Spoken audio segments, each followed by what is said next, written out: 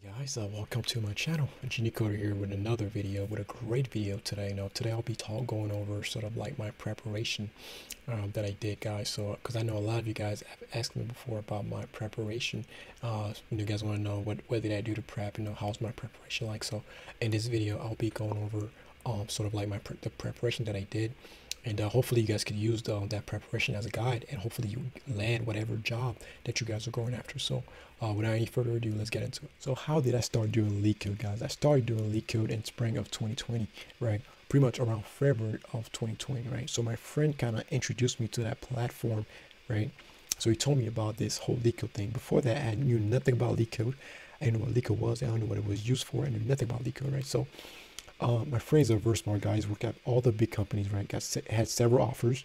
Pretty much he has mastered the LeetCode thing. I'm saying pretty much that's how you get offers, pretty much. So he's mastered that skill, right? So so pretty much I started February of 2020, right? And my Microsoft interview was started in August of 2020, right? So you can see the amount of time that I had to prepare, right? So but in between that time, right, I interviewed a couple of different companies, right?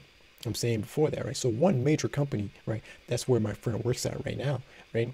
That I interviewed. So going through the interview process, right? That's kind of what helped me do good when the Microsoft interview came around later on in the year. Right? I was a lot better at doing LeetCode, right? And also I was able to refine my interview prep, and also kind of learn from all the mistakes that I made in the first major interview process that I went through. What I'm saying. So if you guys wanted me to talk about that interview experience that I had with that major company, let me know in the comment section. I'll make a separate video about that. It's even crazier than the video that I made about Microsoft. So let me know in the comment section. All right. First things first, right? I revisited my data structures and algorithms, right? Even though I went to school for computer engineering, I had to refresh my mind and also gain a deeper understanding of the data structures, guys. So that's a very crucial part. You need to understand those high-level concepts really well, right? Pretty much, there's a lot to learn there, right? There's a lot of topics, guys. Pretty much learn about the arrays, stacks, queues, linked lists, trees, tries. I'm saying also graphs, right? We pretty much breadth first search, depth first search, right? How to use that. Also hash tables, heaps, sorting, and searching, guys. I'm saying there's other topics I need to learn, but visit those main topics, right? They're very important, right? Especially in your preparation. So arrays and linked lists is a very good thing to understand. I'm saying it's easy for beginners to understand, and it's gonna help you a lot along the long run. I'm saying. So you make sure you learn all those things, right? Definitely YouTube was a great resource for me when I was refreshing my mind on the different topics, right? MIT courseware is a very great resource, right? Very good playlists to go into. There are several. So I went through the MIT, right? Also looked at the different ones, right? Free Code Academy.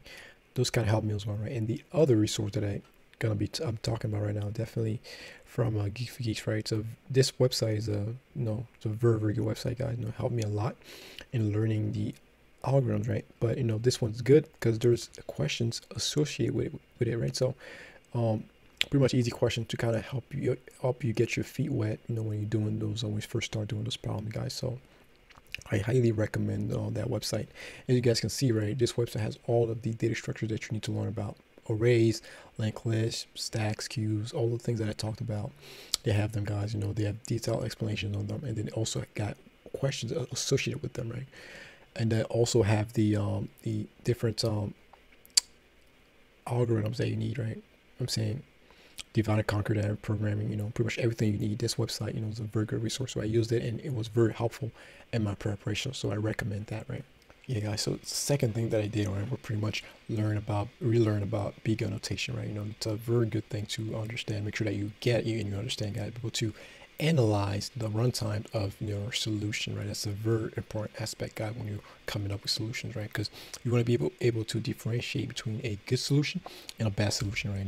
Between a good solution and a better solution, right? Optimal one and non-optimal one. You know what I'm saying? So you need to get that down pat, right? Able to know the worst case scenario on the runtime for your solution, guys. I'm saying, yeah, so YouTube is definitely a great resource for that, guys. Pretty much there's a lot of people talking about big annotation, so make sure you get that down pat, because it's an important aspect for you to be successful in your LeetCode journey, guys. So, and also, guys, Geek for Geeks is a very great resource for that.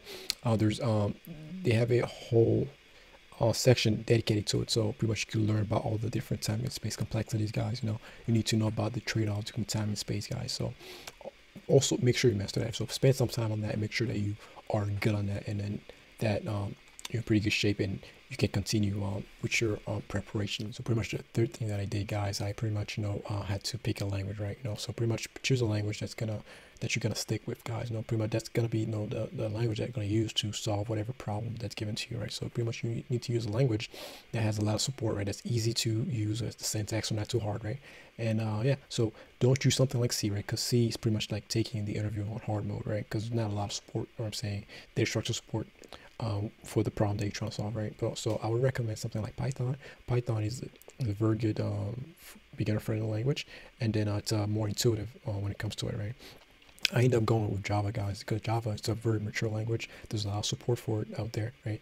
There's a lot of solutions that uses Java, and yeah, it's a very good language, actually. I like the data structure support that's included in Java. Pretty much that's why I end up going with Java. So I love Java a lot. So after you do that, guys, the next thing that I'll probably start doing, I had to learn about the data structures, right, for that's included in that language, right? So pretty much I would go in there and say, let's say I wanted something like a hash map, right? I will go in there and look at the different methods, right, that are available. Pretty much, those are the tools that I have available to me in that language to solve whatever problem, right? So pretty much I would go over to the to Geek for Geeks, right? Geek for Geeks there, and they have pretty much, guys, everything that you need, right? Pretty much, say I want to use something like a hash map, right? They have it there, so pretty much they show me how to use it, right? How to utilize that, and the different APIs that are available to me, right? So pretty much I can put stuff in that hash map, right? Then I could pretty much see if it contains it, or if it and I could retrieve it, right? So yeah, they show a lot of good examples, and I like it a lot, right? So I use that a lot. And then not only that, guys, they have a section, guys, where you can see all the different methods that are included in that data structure, right? So hash map, right, has all of those different methods, guys. So clear, clone, so pretty much all of those things, guys. I'm saying they became very helpful to me. So I could just go there, pretty much I could click on them, and then I'm gonna go there, bring me to another page, right? So that page pretty much gonna give me an example how to use that particular method, right? Because how useful it can be and how it can help me out. So I'm telling you guys, it's a very great resource, especially when you try whatever language that you want to use, guys. Geek for Geeks has your back, right? So I would go for that, right? Yeah, guys, you want to make sure that you're very good at the language that you chose, right? Because that's gonna be the language that you're gonna be using, right? You want to be so comfortable with it that whatever solutions that you need to write out, you could easily write it out without any problem, right? Without having to think about the syntax that's needed to do whatever thing you're trying to do, right? Because you want to spend the time actually thinking about the problem, not about the syntax. So yeah, so after I did all those things, guys, I was ready to start my LeetCode journey, guys. So pretty much what I would do, guys, I would pretty much go to LeetCode.com, right? And then I'll sort the questions by easy problems, right? So pretty much you have to start with easy first, guys, and work your way up into the mediums, right? And eventually get to the hard one, guys. So you want to start with easy first, obviously, because you're lacking knowledge, right? So I was lacking a lot of, I didn't know anything, guys. So I was very, very bad when I first started. I couldn't even solve the two-sum problem, guys. So it was extremely difficult.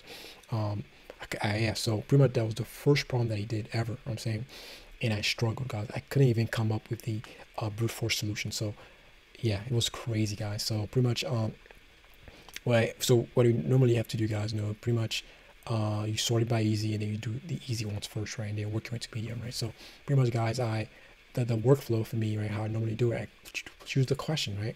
And pretty much what I would do, I would try to solve it myself, right? Spend about 20 to 30 minutes. If I can't really come up with a solution, guys, I'll go to LeetCode right now and then look for a video explanation of the solution, right? So that I could kind of gain the intuition later on, I'm saying. So and then after that, I would go back to LeetCode and then try to implement it myself, guys. So that's how the whole workflow works for me, right? And then if I also, another place that I also go to the discussion section of LeetCode, and I look at the solution, guys, and I trying to gain whatever pattern that's needed, right? You know what I'm saying? And try to understand the logic that's needed to solve those kind of problems, guys. I don't try to memorize it, because memorizing is not gonna help me at all. So I would recommend you guys, just don't memorize, and then pretty much kind of look at what they're trying to do, and then trying to implement it yourself, right? And when you first start out, you're probably not gonna be able to solve a lot of the questions. You have to see a lot of different problems, guys, so you could have some have tools in your tool belt, guys. Pretty much as you're solving the problems, guys, you're pretty much getting tools, right? Pretty much getting you're adding a particular pattern to your tool belt. So I know how to do sliding window now, right? I know how to do all 2 pointers now. I know how to do reversals of linked list, right? So you're getting tools to add to your tool belt, guys, as you're doing problem, right? So that when you come up with a different problem, you've never seen before, you're able to solve it, guys. So pretty much start doing easy problems first, then go into mediums, right? And then do some hard, right? So pretty much do as much medium as possible, guys, so that you could really get better at the managing, like be able to solve interview problem, guys. So a lot of the question comes from medium questions, right? So do as much medium as possible, or a lot of different topics as possible, guys. So that's definitely going to be useful for you guys. So also, guys, when I try to do a problem, right, and say I was able to solve it, I had to look at the solution, I would pretty much write it down on some kind of note, right, and then save it for later, and then run it back later, like another day, and then so you could really make sure that you understood the problem, not memorized, but understood the solution, and you could code it up without having to memorize. What I'm saying, so it's very useful. Make sure you write it down, right, and then run it back another day, and then I'll see if you can solve it then. What I'm saying. So another great resource that I came across is definitely this article. It's a very good one, guys. This really helped me a lot when I was prepping for my interviews, guys. Pretty much, it teaches you all about the common patterns that are needed to solve coding interview question, guys. Pretty much, you learn about sliding window, 2 pointers, fast and slow, and all sorts of topological sort, dynamic programming. All of those things you learn from on that article, guys. And what's really good with that article, guys, pretty much it has simple it has names of problems, right? So pretty much it shows you the algorithm visually, right, which is a very good thing, because I'm a visual person, so you see it visually, right? And then now, after you learn that, right, you could go ahead and pretty much look up that question, what I'm saying, and then you go to LeetCode, right, and then you try to solve it, right, with what you just learned. So it's a very good way to really get into that, right? It's a very good way to prep. So highly suggest, I guess, check that resource out. Yeah, guys, one of the best things you could do, pretty much, whatever company that you're interviewing with, right, pretty much you click on that company, right, and then you sort it by frequency, guys, based on whatever company that you're doing, right, and then you do the problems from there, right? You do all the most frequent one to the least frequent one, guys. So it's a very good way to prep, what I'm saying, especially if you're short on time. Another set of questions I also recommend you guys doing is the blind top 75, guys. So this is a very good set of questions. Pretty much, those questions pretty much will get you ready for the interviews, guys. Pretty much you'll learn all the patterns that you need to solve whatever problem comes up in the interview setting. You know what I'm saying? This question was made by this list was made by this guy at Facebook. He's a tech lead. So yeah, so it's a very good list to go through and to get you even more ready for the interview. So I went through it, and it really helped me a lot. So after I was done doing LeetCode, right, I started learning about different topics, right, like OS concepts and object-oriented design, because they're most likely going to be asking you those type of questions as well. So what I did for that, right, I went to YouTube and I put OS concepts, right, and I will watch all the videos, guys, about OS, right? So I watched this video. That was a pretty good one. Right, there's a lot of different resources. She's good as well, right? A lot of different resources on YouTube, really, to kind of gain understanding of the different concepts like threads and processes, right? How they interact with each other and all that. So all of those things play a role. So I would watch that as well. So after you're done doing the preparation, guys, now it's time to put it to use, right? Pretty much you should start doing mock interviews so you can kind of get ready, to improve your your communication skills, and how to walk through your code and your thought process out loud and really prepare for that, right? So a good way is to have like a friend, do a mock interview with your friend, so they can kind of give you feedback, and you could improve based on the feedback that you get, right? So if you don't have any friends, another way that you could also do that is using PRAMP, right? PRAMP is a very good website that I recommend as well. right? It's pretty much you could go on there, guys, you know, and set up, you know, mock interviews with other people on this platform that are also like prepping for the interviews as well. So pretty much it's a good way, you know what I'm saying, to really get practice for your interview, guys. You know, be able to talk out loud and communicate, right? Pretty much, you know, think about your thought process, right? Pretty much getting you interview ready, guys. So you need to really master this skill as well, right? Be able to talk your about your solution out loud and be able to just explain everything, you know, in a career way. And then yeah, so you guys go on there, pretty much easy. You should just start practice session. You could schedule one. I'm saying I used it myself. I used it a couple times.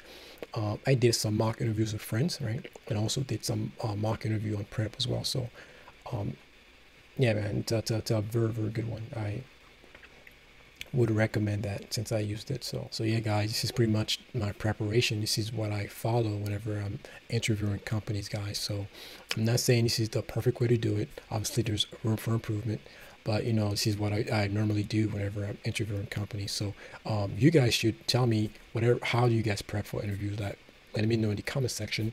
I might take a look, and hopefully, you know, I could find some good ways to prep, and I could add it to my interview preparation, and hopefully improve my interview preparation. You know what I'm saying, so yeah. So if you guys found value in the video, you know what I'm saying, make sure to give me a like.